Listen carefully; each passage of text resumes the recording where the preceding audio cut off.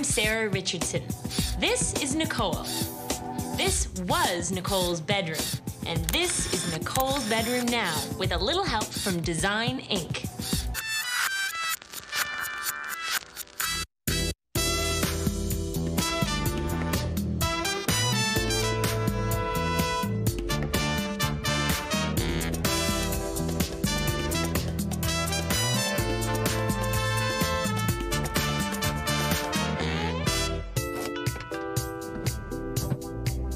Today's challenge is redoing a third-floor master bedroom. I'm on my way to meet Nicole. She and her husband Mark live in a beautiful house on a quiet downtown street. Hi, how are you? I've been looking forward to seeing your house. Early on. So, tell me, what do you like? What don't you like? I need to change the window. Okay. Like you're to actually change the doors? Yes. Pull them out? Okay. Like, so if you look down there. Oh, there it is. Okay, you're about to change the windows. Yeah. I really like the painting, how you know, you've got the water, and I like the colors in this room to sort of jump off of the painting. One thing, if you wanted to experiment with color at all, is we could definitely do something just as an accent wall. And I think that the bedside tables, we could definitely do something that would allow storage for books. Yeah, I need some storage. I would love to see if we could get like a pair of chairs or something here. What happens down here? Well, not much, as you can see. A little bit of exercise in that corner. Okay. I'd like it to blend with the rest of the room, I guess. You'd like me to make the ergometer, the rowing machine blend? Get rid of it, make it disappear. Now, is there anything else like that's sort of a concern or any? Okay. Good question. Okay. Very noisy. So because you have the first floor and it's all open right up to here, it's going to be very noisy. So basically looking at putting some sort of curtains. If we went with something heavy, like a velvet, it doesn't have to be heavy looking because we could choose something in a really, really light palette. I think it could be neat because it could be something that sort of creates, like when you're back here, you know, it's almost theatrical. Right. I mean, really redecorating a room like this doesn't require a whole ton of custom stuff. So what I'd like to do is kind of do a blitz, see what I find, bring it back, and we'll show you. And that way we can just try out some different things in place and see what you think. My team will focus on using furniture, fabric, and accessories to turn Nicole's drab bedroom into something that's classic, serene, and stylish. Tommy has a flair for traditional style with a twist, so he's the man for the job. I'm sorry to measure window. If we're doing draperies, it's obviously going to have to be a relatively heavy or thick fabric in order to block out sound, right? I think it's going to have to be velvet. 126. So I'm thinking kind of gallery style. Oh, that'd be beautiful. 7. So the window will be set back. Oh, you're actually building this out. Great. We may have to rethink the drapes. Okay. Once we see what this looks like. Beautiful. I love it. I really love it too. It's fantastic. Here's a twist. Clients don't usually have time to accompany us on our shopping adventures, but Nicole's keen and wants to come along for the ride. Let's hope it makes the selection process faster. Hi guys. How are you? Oh, pretty good. What's that? These are pretty. They're very nice. Those are really pretty. We're looking for sort of a pair of bedside tables, but they don't necessarily have to match. And we can go wide. We can go up to 36 inches. If you had just a simple table, you could stack all your books and magazines and stuff up on here, and then you could just push it out of the way. Maybe one side is 2 tables, and maybe the other side is storage. Yeah. Oh, here's a Canterbury. This is what I was talking about. So, you can do something like this. Now, the advantage is you can store tons of books, and then you've even got the surface on the top. Can you see those, Nicole? Oh, those are beautiful. I love glass. Do you? Yeah, the little sparkle. Yeah, I really like that. Yeah. I'd love to see the tables that we found down the street. I think we could try them with this, because that's sort of one look. Yeah. I like these because they're a little bit of the traditional, but it's a nice streamlined shape, and it's got the warmth of the color. And then I think we should also try the glass ones. And I think that'll just give us a feeling of, you know, whether we're on the right track, right? Great. That's a good, good starting point. Next, we're off to find the piece that will ground the room. There. Very nice. That's too dark. This one? Is the same as this one? Here, Tom. What's this one like? So I think what we should do is we'll start looking at the 8x10s. Sure. Then we can look at the 9x12s. This could be a possibility. Here we go. I think help her that way. What do you think about any of the ones that we've got out here? You know what? I find this one reddish. I'm just not much of a purple person. Okay. It's a little dark. So this is a completely different look. What do you think, Nicole, overall? Like, Overall? Yes. It's beautiful. It reminds me of my mom's living room. Very... better. Forget it. Okay. Let's not waste any more time. I think this is probably the best for the painting.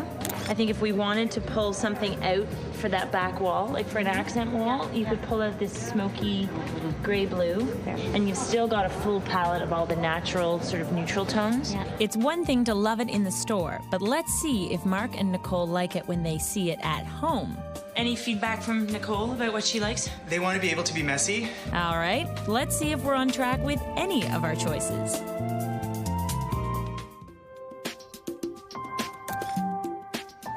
We've dropped off the furniture and rug choices so Nicole and her husband can review them in the space.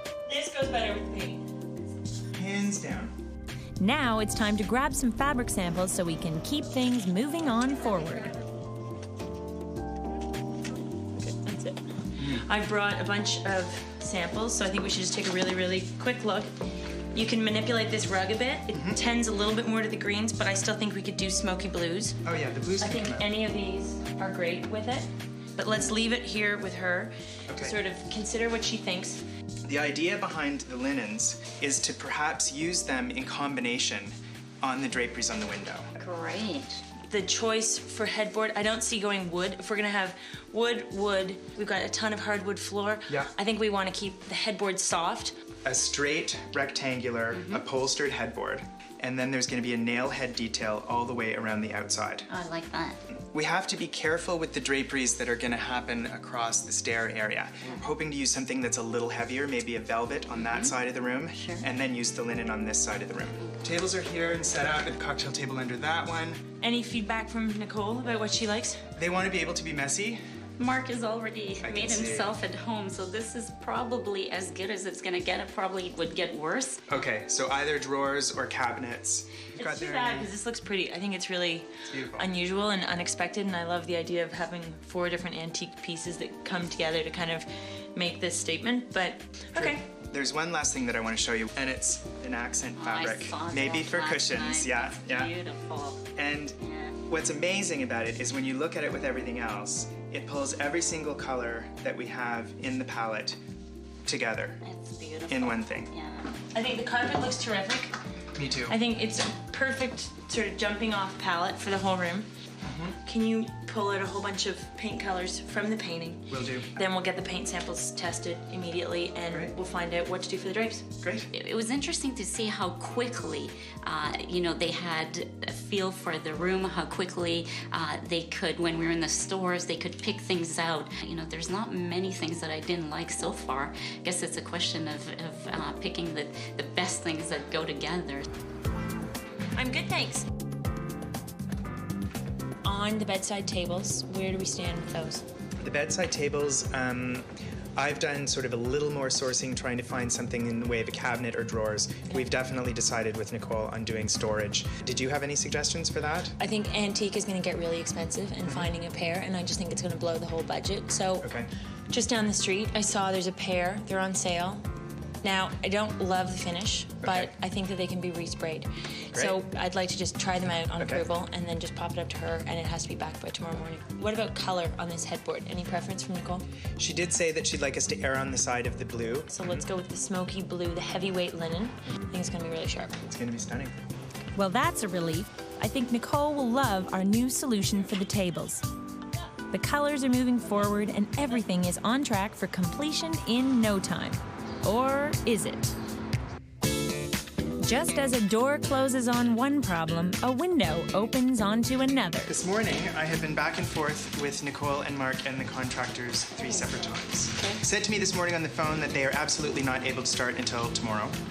And if tomorrow it rains, they're not starting even then.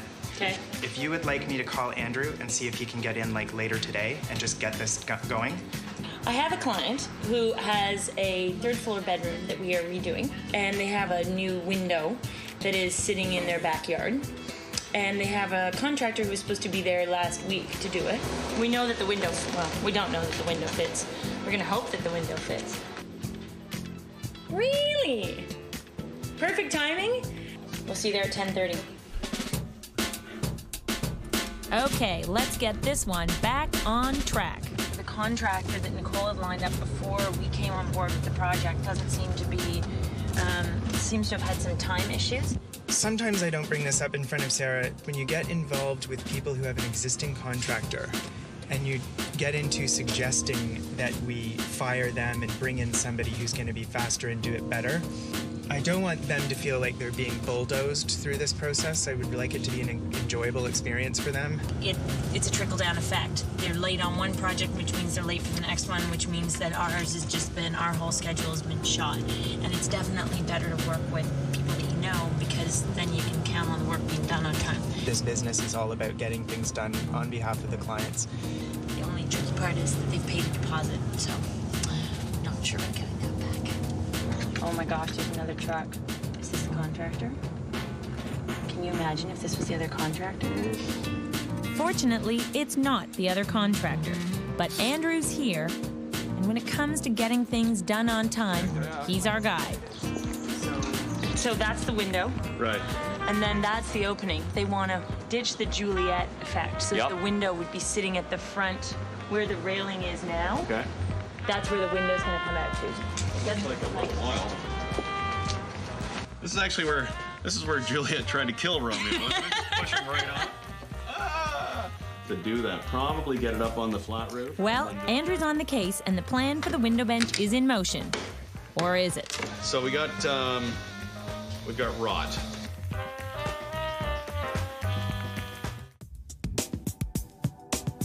This is Nicole, this is her bedroom, and this is the new window for her bedroom.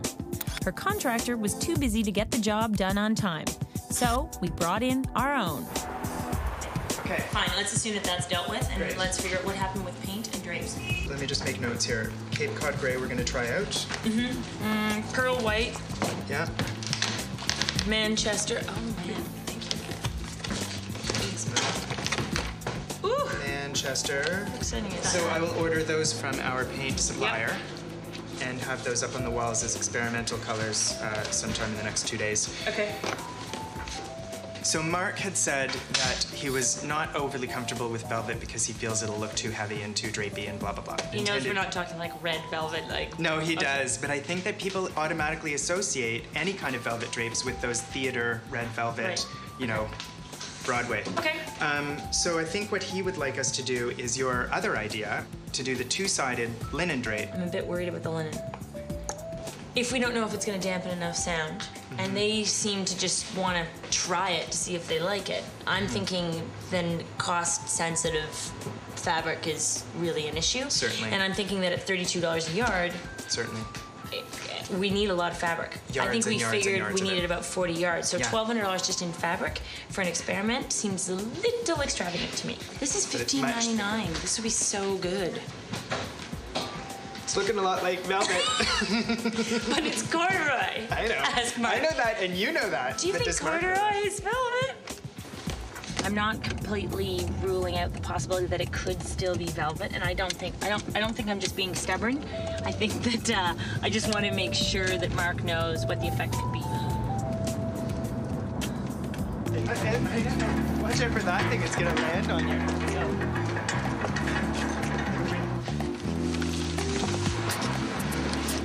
This is the color that I love for drapes. This is one of my favorite drape fabrics. And it's only $20 a yard. And you've left me. Oh, you're back. I just came around the other side. Gorgeous. Like velvet is so quiet and calm and I know, but we can't. give it up. It's never gonna happen. Yeah. Okay, I'm fine. I'm over it. If we want linen, let's just get linen. Look at this silk Sounds like a organza. plan. You want linen? They've got linen. Let's buy linen. It's a gorgeous color. Love that. And it's a nice weight. Maybe we do one side is the blue and the other side is like a natural, Right. like this, so that when you're coming up the stairs, Yeah. you see this color. Do you know how much this one is? $9.99. And you've got another bolt? Yeah. Oh yeah. Way. Yeah.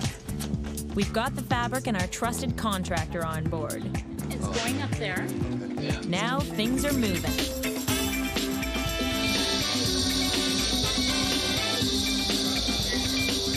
So we got wrought. That was a Juliet balcony that I was joking about pushing Romeo off. Well, Romeo could have really just would have fallen fallen through, right through. literally. Okay. I heard that there's Totally. carpenter ants and a rotted floor. I didn't hear about the carpenter ant. I got one on you. Yeah. Option one is to basically rebuild everything that's rotted. Yeah, okay. Which is sort of the knee-jerk reaction. Yeah.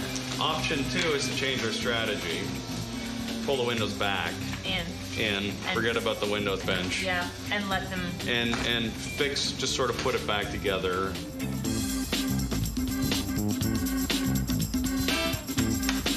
Let me go up now. Hold it. Are you ready? Hold it. Hold that. Don't let that go. Need I remind you that we were actually hired to focus on the interior of the room?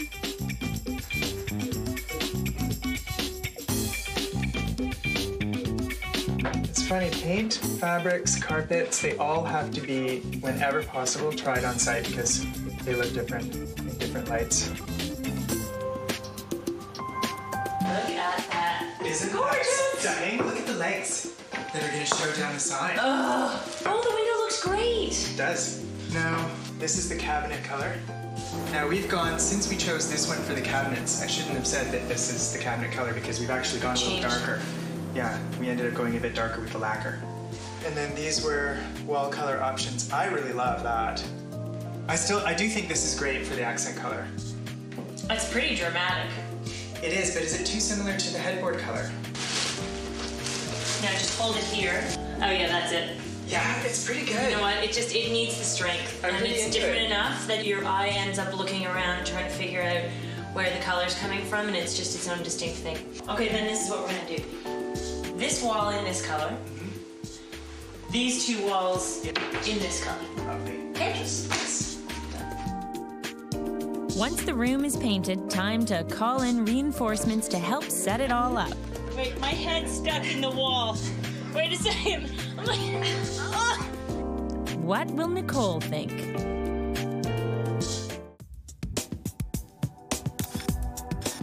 We started with a third-floor bedroom and found a few unwelcome house guests. But that's taken care of, and all we need now are the finishing touches. For that, I've called on the Design Inc. team to provide the muscle we need. Abby? Oh, thank you. What a great space. Very excited. Oh my god. Okay, what you got? What do we have to do? We have to remove the ergometer. Really? Where's he gonna use it? Is Mark gonna move to the basement? We need someone to pick up the chaise.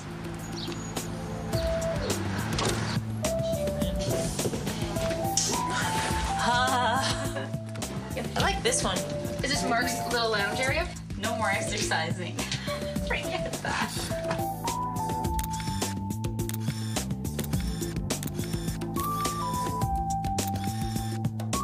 So then we have to place the carpet and cut the underpad. Bless you. Do we have to pick up pillows? Pick up pillows and mattress cover. Okay. I didn't know this is in my job description. Okay. Wait, my head's stuck in the wall. Wait a second. I'm like, oh. Bedding. We'll probably have to iron all the bedding. Bedding needs iron. Oh, I know. We're all gonna fight for that task.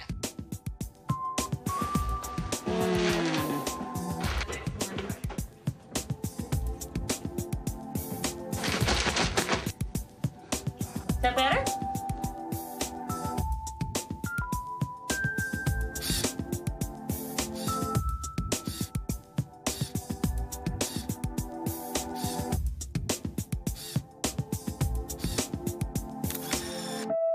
What time are the drapes coming? Right now. Refrigerator, our fridge, cocktails. Soon. We need to hang the artwork. Yeah. What do you think of those, Nicole? I like them very much. That's what you're doing. Okay, so I'll go get flowers. Thank you.